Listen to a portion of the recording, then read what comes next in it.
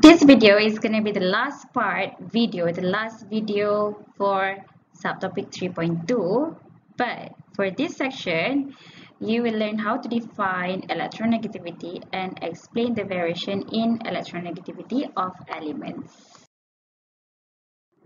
Okay, so apa tu electronegativity? Electronegativity is actually the tendency untuk sesebuah atom attract electrons to itself bila dia nak chemically combine with another atom. Sebagai contoh, if let's say you ada chlorine. Chlorine kalau let's say dia nak chemically combine dengan Na supaya dapat NaCl, chlorine dia kena accept one electron. So bila chlorine accept one electron, chlorine akan dapat Cl-.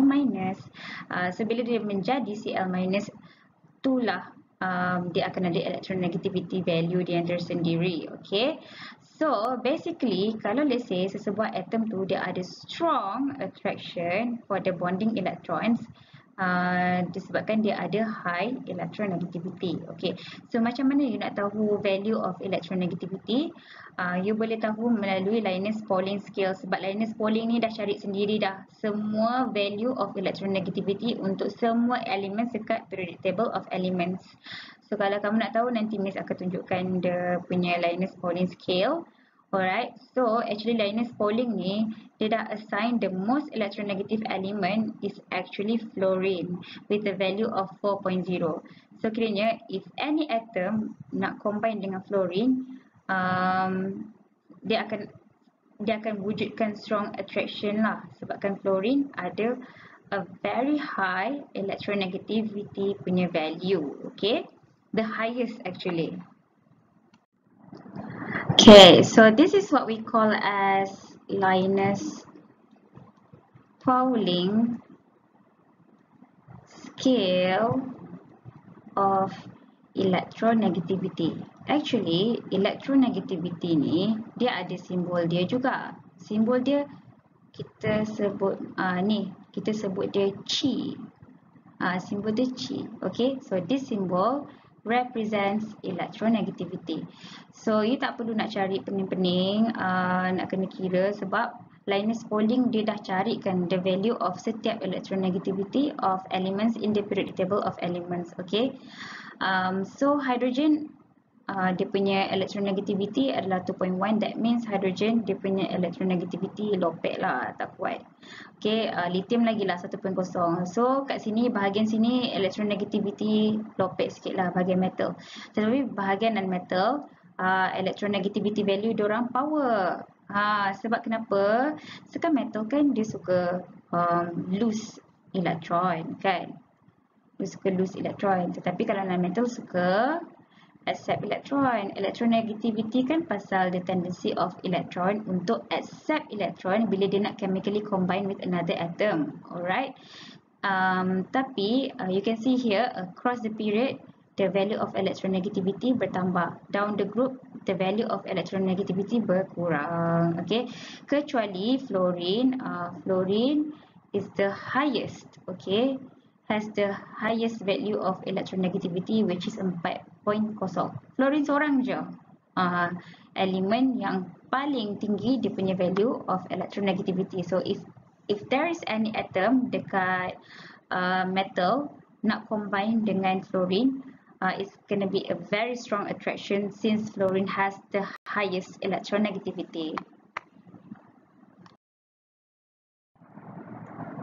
Macam Miss cakap tadi, dekat Linus Pauling scale untuk keseluruhan periodic table of elements, kalau across a period, you akan moving from metal to non-metal. Kan? Non-metal kan suka accept electron. So therefore, across the period, the electronegativity will be increased. Ini adalah across the period lah.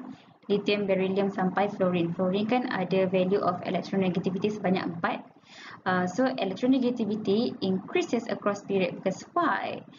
Because across the period atomic size decrease. Kan size of atom kecil. Kenapa size of atom kecil across the period? Ingatlah this. Ingat apa? Ingat pisas. Across the period size kecil, Saiz kecil. Sebab kenapa saiz kecil? Sebab effective nuclear charge tinggi across the period. Okay, therefore the atom akan ada greater ability untuk attract the bonding electron sebab saiz dia kecil. Okay, so sebab itulah dia senang nak attract electron bila dia nak buat bonding dengan another atom. Okay, therefore across the period it will have higher electronegativity. Tapi kalau going down the group in the periodic table of elements, the electronegativity will be decreased. So, sebagai contoh, if you tengok dekat this scale, you can see that this is along group 1 kan, going down group 1, lithium, sodium, potassium, rubidium and whatsoever. Okay, that is going down group 1. So, bila going down group 1, the value of the electronegativity makin lama makin menurun. Sebab apa?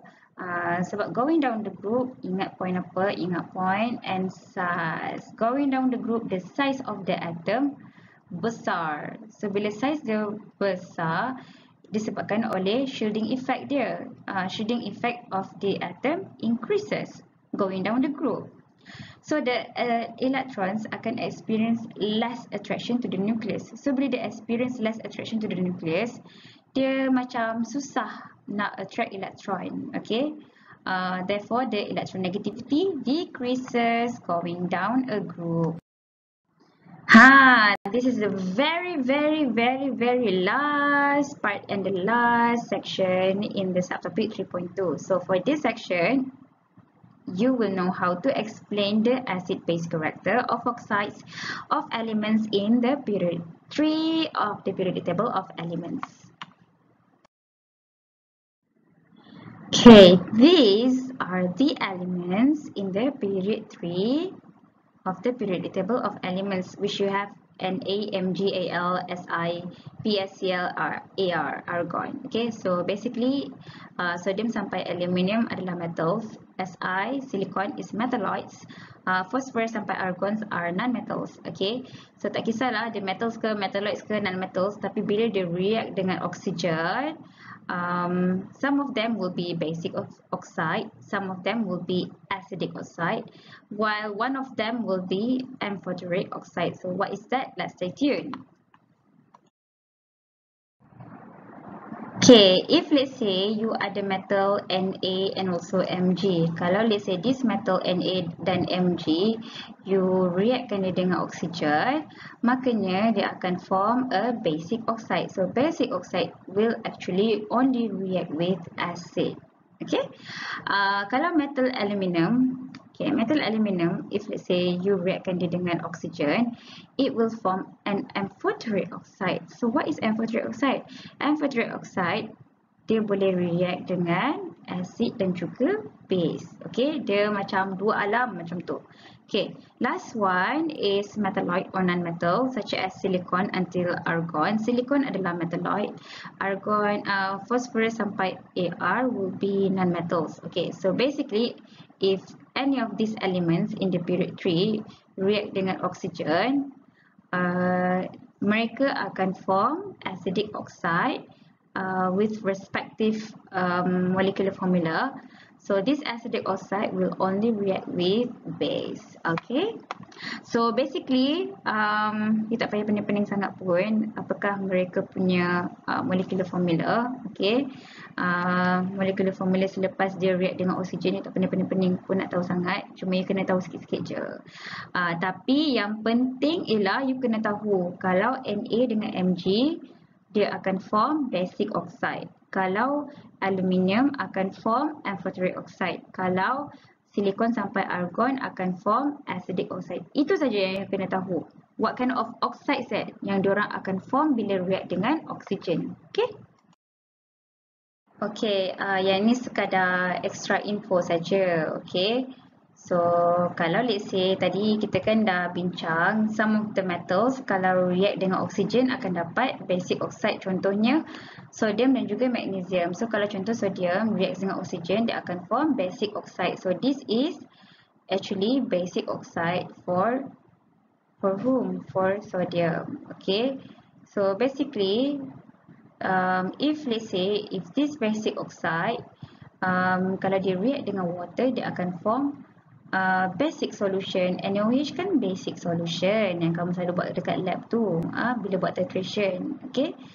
And then next ialah magnesium. Kalau magnesium, dia burns dengan oksigen, dia akan form basic oxide juga, which is MgO. Okay. And next ialah kalau aluminium, kalau dia react dengan oksigen, dia akan form amphoteric oxide. Oxide yang di mana boleh react dengan either acid or base. So this Al2O3, Al2O3 ni adalah apa? This is actually amphoteric oxide untuk Al. Molecular formula for the amphoteric oxide for Al. Okay. So kiranya kalau Al reaktkan dengan oksigen akan dapat Al2O3. So you just balancekan je lah 3 Al. Oksigen ada 3. You ada 2 Al sebenarnya. I'm sorry. You ada 2 Al. So oksigen ada 3. So just buat 3/2 je lah. Begitu. So this is actually what? This is actually amphoteric oxide. Kan tadi kita dah cakap, Miss dah cakap kalau amphoteric oxide dia boleh react dengan acid ataupun base. Okay. So if let's say if you ada amphoteric oxide, alright, you ada this amphoteric oxide, you reactkan dengan acid, makanya amphoteric oxide tu akan jadi base. Kalau you ada amphoteric oxide, you reactkan saja dengan base, makanya this amphoteric oxide akan jadi acid. Kiranya amphoteric oxide ni dia macam amphibia. Okay, dia boleh jadi dua benda. Dia boleh jadi base, dia boleh jadi acid. Tapi it all depends dengan apa yang dia react with. Kalau dia react dengan acid, dia akan jadi base. Dia react dengan base, dia akan jadi acid. Next adalah silikon. Silikon adalah metalloids. Tapi kalau silikon, dia burns in oxygen, dia akan form acidic oxide. So this is acidic oxide for silicon. So acidic oxide will only react with what? Will only react with base. Okay. Kalau tadi acidic oxide akan react dengan base. Kalau you ada basic oxide, kalau basic oxide boleh react dengan water, boleh react dengan acid. Kalau amphoteric oxide, dia boleh react dengan dua-dua. Dia boleh react dengan acid, dia boleh react dengan base. Okay. Kalau acidic oxide, dia boleh react dengan base and also dia boleh react dengan water. Okay. So in this case silicon dia boleh react dengan base. Okay. Next, phosphorus. Bila phosphorus burns in oxygen, dia akan form acidic oxide. So this is acidic oxide for phosphorus. Okay. So phosphorus dia bila dia campur dengan air boleh jadi phosphorus acid, and also dia boleh jadi phosphoric acid. Okay. Sulfur pula bila dia burns in oxygen, dia akan form this acidic oxide. So kalau let's say dia react dengan water dapat H2SO4, tapi if this acidic oxide dia react dengan base, dapatlah salt and water. Okay. Chlorine pula dia akan burns in oxygen to form acidic oxide. So this is acidic oxide for chlorine. Bila dia react dengan water, kamu akan dapat hypochloric acid. Okay. The very last one. Okay, so ni tak ada apa sangat lah. Miss saja nak tunjuk table for the acid-base behavior for the oxides in period 3. Okay, so sebagai contoh, kalau if let's say you ada basic oxide Na2O dengan MgO because it is originally from metal Na dan juga Mg. So basic oxide dia boleh react dengan siapa? Dengan acid. Okay. HCl ni acid lah. Kalau NaOH adalah base. Kalau amphoteric pula, dia boleh react dengan sama ada acid or base. Tapi amphoteric hanyalah pada metal aluminium. Acidic oxide pula, it is formed from metalloid silicon, phosphorus, sulfur and also chlorine. Okay. So kalau acidic oxide, dia boleh react dengan base. Okay, so you just tahu konsep saja. You tak perlu nak tahu lagi pun macam mana nak balance. Tapi you boleh tengok lah kat sini. Kalau let's say basic oxide, you react dengan water, akan dapatlah sesuatu, dapat basic solution. Kalau amphoteric, kalau react dengan water, dia insoluble. Silicon pun will be insoluble. Kalau base, kalau acidic oxide, this is acidic oxide untuk phosphorus, sulfur and chlorine. Kalau dia orang react dengan water, akan dapatlah acidic solution. Okay. Kalau let's say basic oxide Na2O dengan MgO ni, kamu react dengan acid, kamu akan dapat sesuatu lah. Kalau amphoteric, because dia dua alam, dia boleh react dengan acid dan juga boleh react dengan base, so dua-dua tak ada masalah. Tapi kalau let's say basic oxide, dia react dengan basic oxide, dia nak react dengan acid je kan. So kalau let's say acidic oxide, dia boleh react dengan base sahaja. So kalau acidic oxide, that's why tiada reaction bila diorang react dengan acid HCl. Okay. Kalau if let's say basic oxide kan boleh react dengan acid, that means tak boleh react dengan base. Kalau dia react dengan base sahaja, dia akan jadi no reaction. Okay. Kalau amphoteric oxide pula, boleh react dengan acid, boleh react dengan base. That's why dia akan give equation bila react dengan base. Manakala acidic oxide, dia hanya boleh react dengan base sahaja. That's why dia tak bagi satu pun reaction bila react dengan acid, tetapi dia akan bagi reaction bila react dengan base. So I think that's all for subtopic 3.2. That's the end of chapter 3. Okay, so I think that's all that you need to learn in subtopic 3.1 and 3.2. So I hope that it is beneficial for all of you. Kalau tak tahu, boleh tanya Miss dekat dalam tutorial. Okay. Until then, bye-bye. See you again in chapter 4.